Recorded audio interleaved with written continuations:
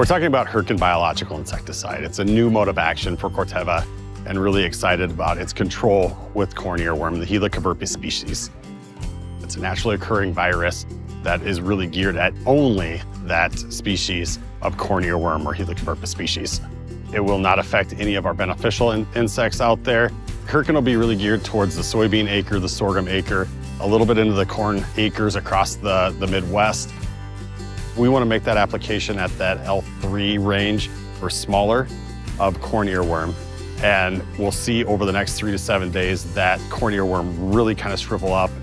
And then if we look at some of the larger corn earworm, they may make it through, but it'll be sick the rest of its life. It's not going to eat near as much. It's not going to cause near as much damage. When that bug goes to turn into a moth and lay eggs, it will actually continuously spread within the offspring.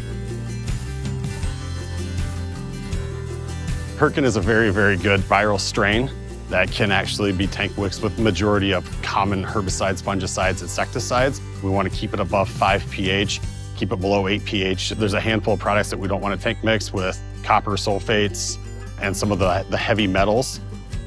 It's applied foliar with typically a fungicide or another insecticide. Hearken does need to be stored frozen or at least below 40 degrees. If we keep it below 77 degrees, we'll get roughly a month shelf life out of it. If we keep it below 40 degrees, we'll be able to get about a 2-year shelf life out of it. And if we keep it frozen, we'll be able to get about a 3-year shelf life out of it.